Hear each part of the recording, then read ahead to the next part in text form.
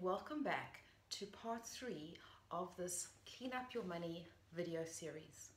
So if you've been with me since part 1, you will have started to notice and observe your words about your finances. What do you say about money? What is your consistent conversation to yourself and to others? And then in part 2, you would have started to look at where your money actually goes. So part 3 now is about coming back to the mindset. And where I'm going to go with this may surprise you. But I want to ask you, how well do you take care of yourself? Are you spending money on self-care? Do you put yourself first? Think about it this way. When you feel taken care of, guess what? Not only do you feel abundant, do you feel rich, you have got so much more to give to the world, okay? So again, it's a mindset.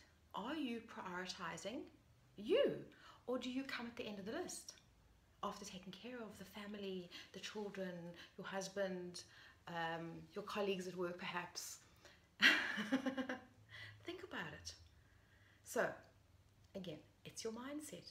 How do you take care of yourself? And who are you doing it for? Well, let me tell you, you are doing it for yourself. Now, let me add here, and this is why it's so important. If you're not taking care of yourself, do you know what's happening?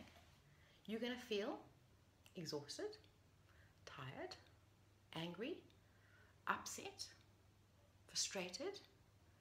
These are emotions that are real, and people are experiencing these emotions. But you know what those emotions do to you? They drain you. They make you feel like giving up.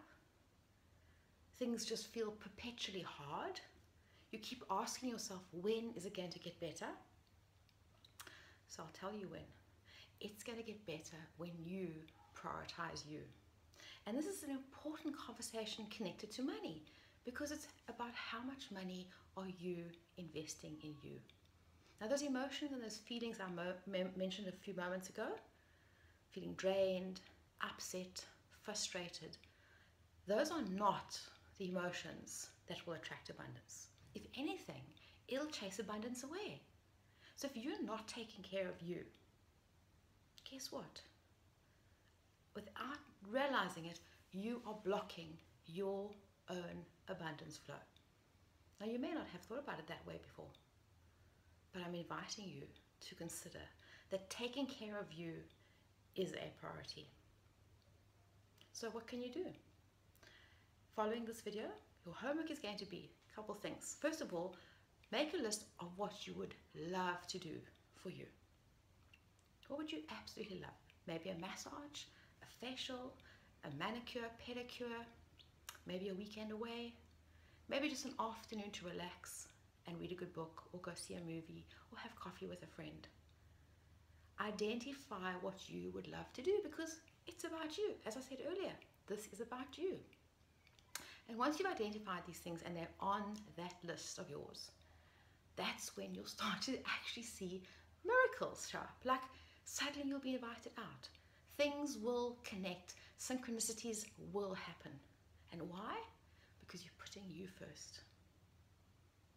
Okay, so will you do that for yourself?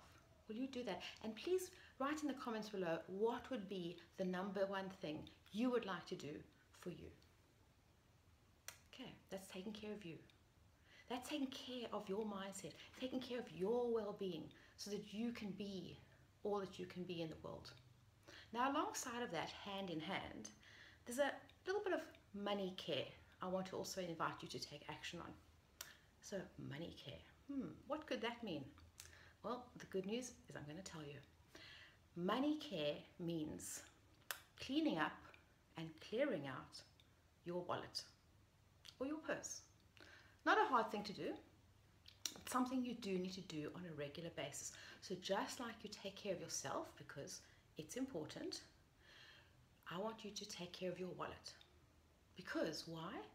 When your wallet is stuffed, let's say with cards that have expired, or cards you don't even use anymore, receipts that you've accumulated over a period of time that are not even tax related, so really what's the point? money crammed in, coins bulging out. You know, that's not respectful. That's not powerful. It's not even neat. It's actually just damn messy. So don't freak out if you're thinking, oh my word, Linda, I don't even want to look at my wallet right now. It's okay.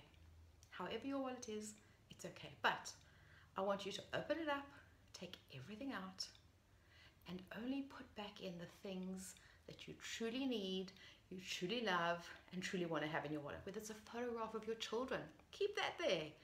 Perhaps even a beautiful heart that says, I attract money. You know, create yourself some positive mantras that can fill your wallet with positivity. Make sure your notes, if you have notes in your wallet, are lined up and in order. If you have receipts, file the ones that you need to keep for tax-related expenses and ditch the rest. Stay on top of this. Why? Because this, believe it or not, this is a form of self-care. So when you take care of your money, you're taking care of you. When you take care of you, you will attract more abundance. And that's my wish for you. So your homework for the next 2 days, today and tomorrow, will be to make a list of the things that you'd love to do for yourself and clean up that wallet. And again, thank you for watching. I hope you found the session valuable. I look forward to seeing your comments, and I will see you on the next video. Bye now.